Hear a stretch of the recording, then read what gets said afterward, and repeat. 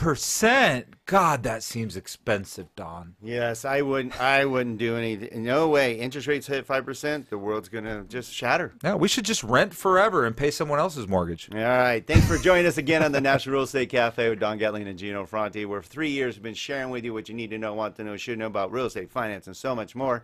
And today we're going to talk about what you're fearful of or hearing in the news about rising interest rates. I know we've been talking a little bit more about this, but it's important. It is absolutely critical.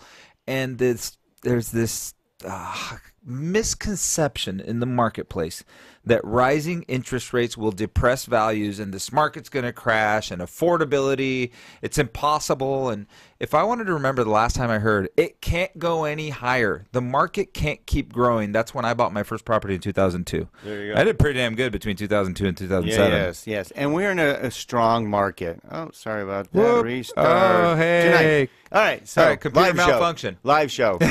Okay, back to our screen here.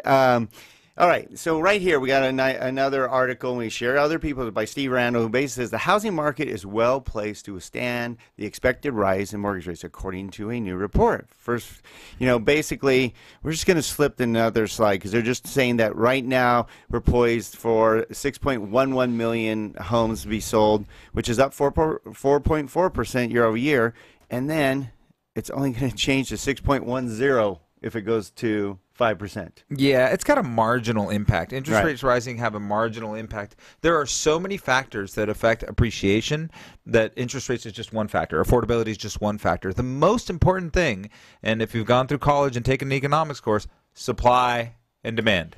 Well, like here how we highlight right in the middle there, this is the most important part of why this could happen. You go, well, it should affect if rates go up. But Fleming here backs us up and says Fleming adds that the reason for rising mortgage rates is because this economy is stronger, driving higher household incomes. So therefore, it almost balances out. So let me give a kind of real life scenario when it comes to numbers.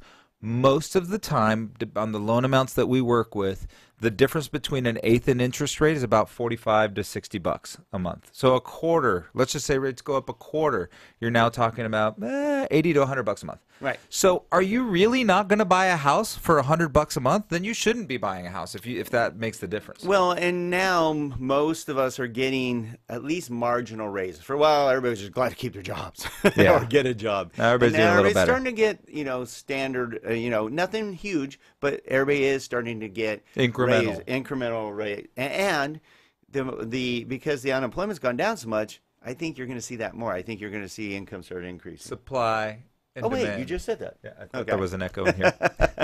So bottom line is, don't be fearful. The rates have been actually holding pretty steady. They're great rates. Don't let it panic. Get into home ownership, please.